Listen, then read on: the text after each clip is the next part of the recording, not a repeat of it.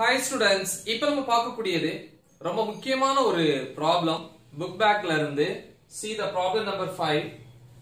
The reading of pressure meter attached with a closed pipe is 5 into 10 power 5 Newton meter power minus 2. On opening the valve of the pipe, the reading of pressure meter is 4.5 into 10 power 5 Newton meter power minus 2. Calculate the speed of the water flowing in the pipe. So இந்த topic வந்து read பண்ணும்போதே உங்களுக்கு புரிஞ்சிருக்கும். So நம்ம எங்கேயோ பார்த்திருக்கோம். எங்க பார்த்திருக்கோம்? பெர்னோலிஸ் தியரம்ல பார்த்திருக்கோம். சோ இது வந்து ரொம்ப இம்பார்ட்டன்ட் ப்ராப்ளம் அப்படினு சொல்லலாம்.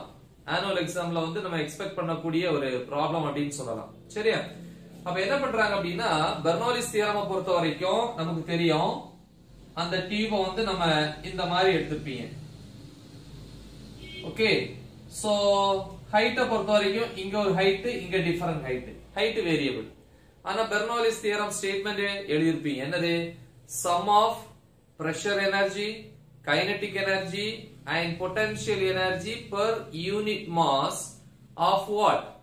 Incompressible non-viscous fluid in the streamline flow remains constant. Remains constant என்னது? Same. ஏன்னா படிச்சிருப்பீங்க according to the law of conservation of energy initial energy is equal to final energy அப்படினு சொல்லி நம்ம படிச்சிருக்கோமா? ஓகே, சோ அத base பண்ணி நம்ம எழுத போறோம். அப்ப ஃபர்ஸ்ட் நம்ம டேட்டா எழுதணும்.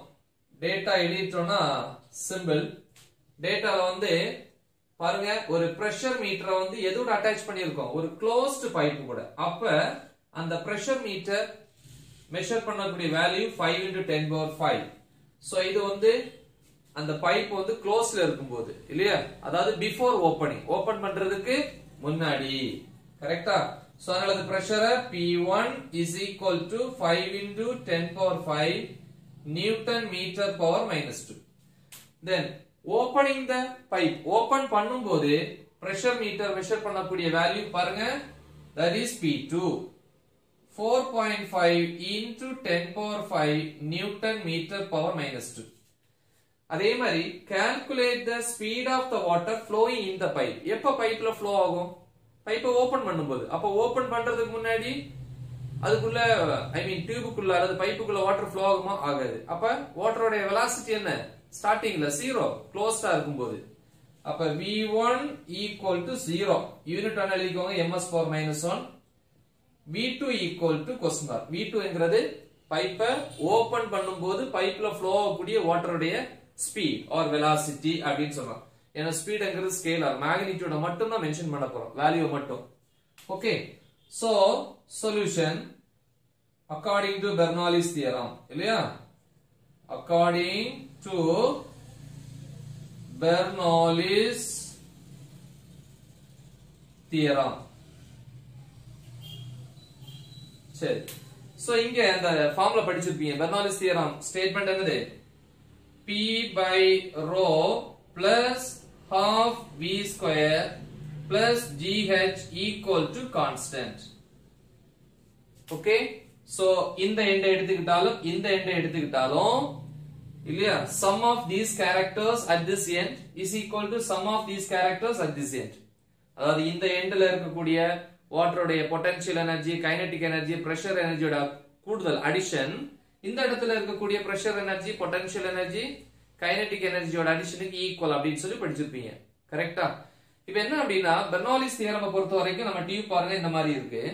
இங்க ஹைட் வேரியேஷன் இருக்கு. ஒரு ஹைட் h1 இன்னொரு h2 எடுத்துப்பீங்க. ஆனா இங்க நம்ம என்ன பண்றோம் அப்படின்னா டியூபை வந்து பிளாட்டா எடுத்துக்க போறோம். அப்ப h எப்படி இருக்கும்? கான்ஸ்டன்டா இருக்கும். கரெக்ட்டா? எஸ்.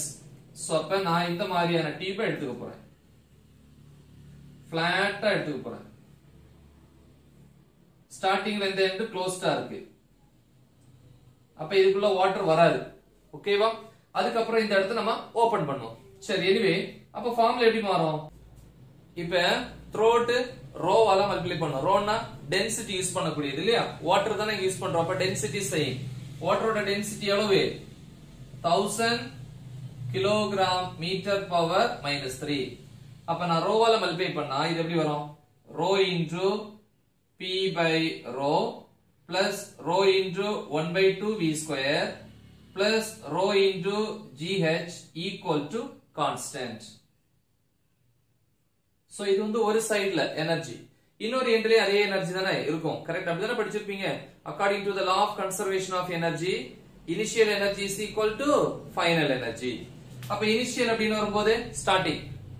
இப்ப actually இந்த rho rho cancel ஆயிரும். Starting pressure P1, velocity speed வந்து V1, rho GH ஒரே தான், ஏனா flat-ஆ இருக்கு. கரெக்ட்டா? So in the horizontal அப்படினு சொல்லும்போது flat-ஆ இருக்குறதுனால so இது அப்படியே தான் இருக்கு. அதுல வந்து height வேரியேஷன் இல்ல, G same, rho same. Okay? So அப்ப இத பேஸ் பண்ணி எழுதலாம். According to Bernoulli's theorem, formula வந்து நம்ம இதான் எழுத போறோம். என்னது? P plus முதல்ல ஜெனரல் ஃபார்முலா எழுதுவோம், அதுக்கு அப்புறம் மாத்திக்கலாம். சரியா? P plus இங்க என்ன இருக்கு? rho அல்லது 1/2 rho V square plus rho GH equal to constant அப்படின்னு எழுதிட்டேன். இப்போ இத நம்ம அழிச்சுக்கலாம். இதையும் அழிச்சுக்கிறேன். சரி. So இப்ப according to the law of conservation of energy, according to the law of conservation of energy, என்னது? Initial energy is equal to final energy. Initial அந்த பைப்போட orient E1 is equal to E2. எழுதலாமா? Yes, E1 வரும்போது இந்த side ஃபுல்லா வந்து எல்லாத்துலயும் 1 1 போட்டுக்கணும். அப்ப என்ன வரும்னா P1 plus half rho V1 square plus rho GH. ஏன்னா GH rho எல்லாமே கான்ஸ்டன்ட், ஹைட் ஒரே ஹைட், ஏன்னா flat tube தான் யூஸ் பண்ணோம், horizontal tube, is equal to right side வரும்போது P2 plus இதே மாதிரி half rho V2 square plus rho GH. Actually இது ரெண்டுமே கேன்சல் ஆயிடும். ஓகே, ஒரே மாதிரி இருக்குறதுனால இப்போ இந்த பார்ட் மட்டும் தான் இருக்கு. இனிஷியல் பிரஷர் என்ன? P1 இங்க இருக்கு. என்னது? 5 into 10 power 5 plus 1/2 rho density of the liquid water அப்படினா 10 power 3 1000, அதான் 10 power 3 into V1 square. V1 என்கிறது என்னது? Initial speed. என்னது? 0 square. இது ஒரு பார்ட் இல்லையா? Okay, which is equal to P2 pressure 4.5 into 10 power 5 plus 1/2 rho density of water the same 10 power 3 1000 தானே, அதான் 10 power 3 into V2 square. இதான் கண்டுபிடிக்கணும். ஓகே, சோ பிராக்கெட் போட்டுக்கோங்க. சோ இப்ப இந்த பார்ட் மொத்தமா 0 ஆயிடுச்சு. இது என்ன? 0 into n is equal to 0. இப்ப இந்த 4.5 into 10 power 5 லெஃப்ட் சைடு கொண்டு வரேன். இங்க 5 into 10 power 5. அப்ப இது லெஃப்ட் சைடு வரும்போது மைனஸ் ஆகும். இந்த ரெண்டுலயும் 10 power 5 காமனா இருக்கா? அப்ப 5 minus 4.5 இங்க வந்த உடனே 10 power 5 common, which is equal to இங்க இந்த பார்ட் மட்டும் தான் இருக்கு, இது 0. ஓகே, இந்த பார்ட் மட்டும் தான் இருக்கு. என்னது இருக்கு? 1/2 into 10 power 3 into V2 square இப்படின்னு இருக்கு. இது எவ்வளவு? 0.5 0.5. இந்த 2 இங்க கொண்டு வந்துட்டேன் அப்படின்னா into 2 into 10 power 5.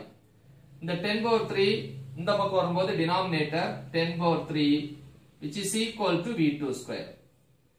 அடுத்த ஸ்டெப் சைடு மாத்தி எழுதுவோம். இது இந்த பக்கம் எழுதுனேன்னா V2 square இங்க 0.5 into 2 1. கரெக்ட்டா? 0.5 into 2 1 into 10 power 5 divided by 10 power 3. So 10 power 3 இதுல 10 power 3 போச்சுனா remaining 2 இருக்கும். கரெக்ட்டா? Yes, 10 power 2 னா எவ்வளவு? 100. அப்ப V2 is equal to 100. இல்ல V2 square எவ்வளவு? 100. அப்ப V2 னா square root of 100 which is equal to 10 ms power minus 1. அப்ப முதல்ல வந்து பைப்பு க்ளோஸ்டா இருக்கும்போது பிரஷர், இது ஓபனா இருக்கும்போது. அப்ப ஓபன் ஆகும்போது தான் அந்த பைப்புக்குள்ள என்ன ஆகும்? லிக்விட் வந்து ஃப்ளோ ஆகும். சோ இந்த மாதிரி இல்லையா? இந்த மாதிரி இருக்குன்னா ஸ்டார்டிங்ல க்ளோஸ்டா இருக்கும். அடுத்து இந்த சைடு ஓபன் பண்ண உடனே என்ன ஆகும்? இதுக்குள்ள லிக்விட் வரும். அது stream line flow. Stream line ஃப்ளோன்னு என்னது? ஒரே ஸ்பீட்ல ஒரே பாயிண்ட் வழியா சேம் ட்ராக்ல வந்து லிக்விட் டிராவல் பண்ணிச்சுன்னா அந்த ஃப்ளோ வந்து ஸ்ட்ரீம் லைன் ஃப்ளோன்னு சொல்லுவோம். சோ அந்த கண்டிஷனுக்கு தான் இந்த ஃபார்முலா ஒத்து வரும். Right? So important problem simple. So இத அப்படியே நம்ம சிம்பிளிஃபை பண்ணி எழுதி இருப்போம். நல்லா தெளிவா பிராக்டீஸ் பண்ணுங்க. மறக்காம இத உங்க ஃப்ரெண்ட்ஸ்க்கு ஷேர் பண்ணுங்க. All the best. Thank you.